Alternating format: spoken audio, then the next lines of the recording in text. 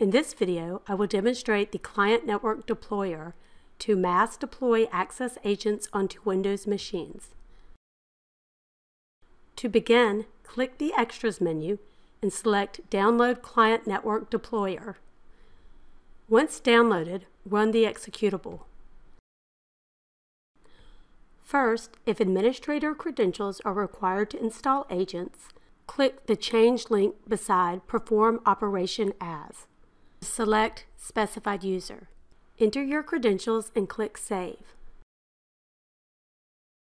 Next, you can load addresses from either your machine's subnet or the ARP table.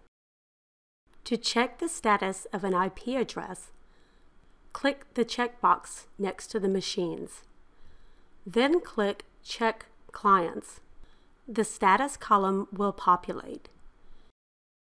If there is an agent already installed, or if the machine is a non-Windows machine, you can deselect the checkbox.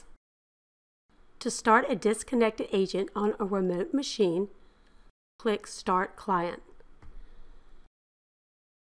To install an Access agent, select the machines and then select Deploy Clients. Once an Access agent is installed, the status column will indicate that deployment succeeded. On the host page under Access, you will now see the machines. That's it for the Client Network Deployer.